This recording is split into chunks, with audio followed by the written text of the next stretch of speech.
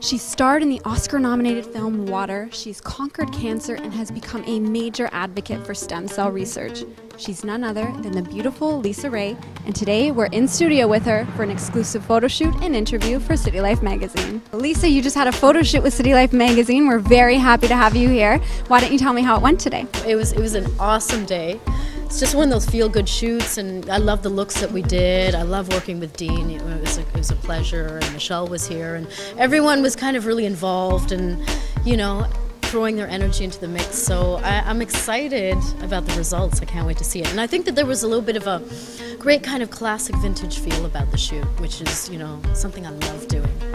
You sort of come alive, and it's so visible when you get in front of the lens. Tell me about that. What's the secret? Some people look better in real life. I look better on camera. And I know it. That's part of my USP. I love working in front of the camera. It's just something I've been doing for 20 odd years, so it's a comfort level, and I think I enjoyed it even more these days because I'm not doing it as regularly as I used to. When I was a full-time model, I started my career modeling, and it gets to be a drag after a while. People are poking at you and pulling at you, and now I just kind of, you know, I enjoy having these experiences. A lot of times we like to ask people, you know, how important is passion in your career and what you do, but you seem to have this sort of passion for life in general that sort of spreads into everything you do. Where does that come from, and how important is that to you? I think part of it comes from being a cancer graduate. There is that's added an extra dimension to my life, but I don't know, I'm just really high on life these days, and I certainly hope that this continues. There isn't a clear recipe or secret, you know, and I think that, you know, life is just such an ongoing journey, and we go through these, you know, these highs and these lows. But, you know, I'm really grateful to be on this high these days, and I think that, you know, again, you know, you put something out there and it comes back. So I'm really fortunate because I'm surrounded by great people these days, and I draw a lot of goodwill and energy from them. You mentioned you are a cancer graduate. Can you tell me a little bit about that experience and perhaps why you've become an advocate for stem cell research? Well, first of all, I'm a recipient of a stem cell transplant, and that's probably one of the reasons why I'm here today and why I'm feeling so great as well. So it was a natural segue, you know. During my cancer journey, or my journey towards becoming a cancer graduate, there were so many people that supported me unconditionally. So you come out the other end and you think, how can I pay this forward?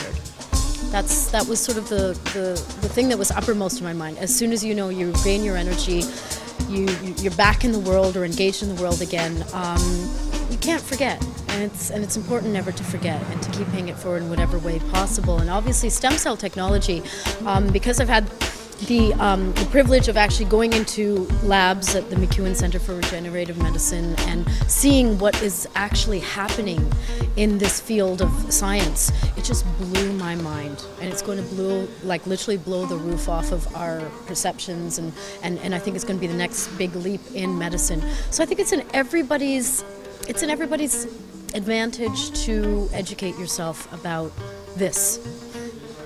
You seem to have so much going on right now. Why don't you give us some insight on what's next for you? I have my yoga studio, Moksha Yoga Brampton, which is opening on May 15th.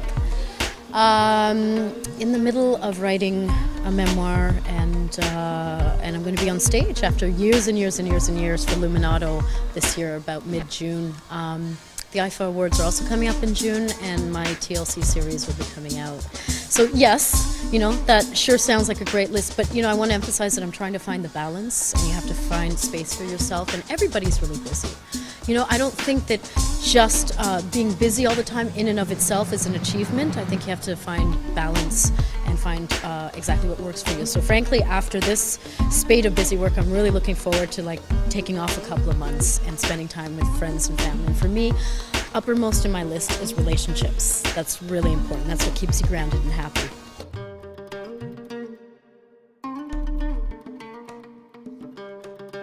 Hi everyone, this is Lisa Ray, and you are watching City Life TV.